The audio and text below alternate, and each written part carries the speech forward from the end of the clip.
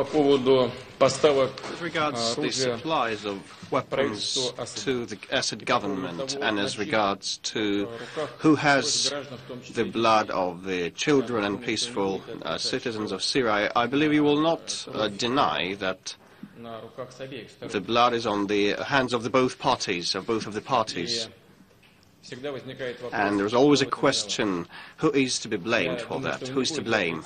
I believe you will not deny the fact that one hardly should back those who kills their enemies and eat their organs and all that is filmed and shot. Do you want to support these people? Do you want to supply arms to these people?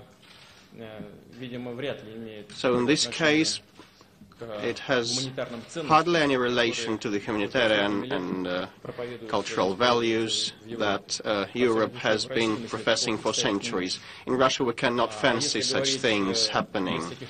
But if we speak calmly in cold blood, in a business-like fashion, let me draw your attention to the fact that Russia